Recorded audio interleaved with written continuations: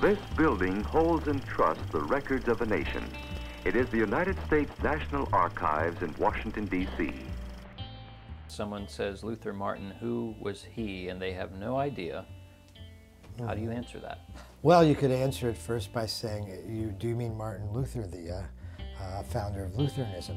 But the serious answer, of course, is Luther Martin is a revolutionary patriot. He is a lawyer in Maryland.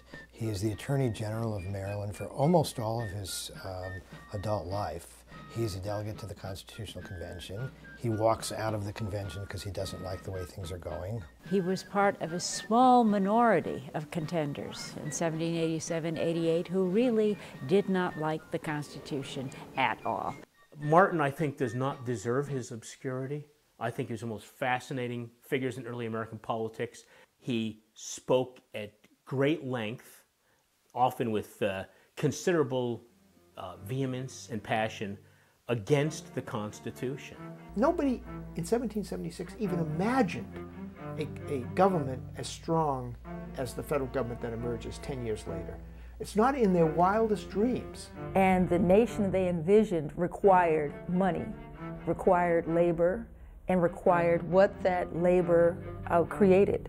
And they decided that they would put their greed before all else. This is a commerce equation that works. We know if we work people for free, on land we obtain for free, we make a profit free and clear. If you really value your freedoms, such as freedom of religion and gun rights and freedom of speech and no cruel and unusual punishment, the people to thank for that are not the men who wrote the Constitution.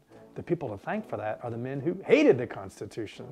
Slavery, it was codified, and so were standing armies. Bill of Rights would have to wait in the land of milk and honey. Luther Martin went to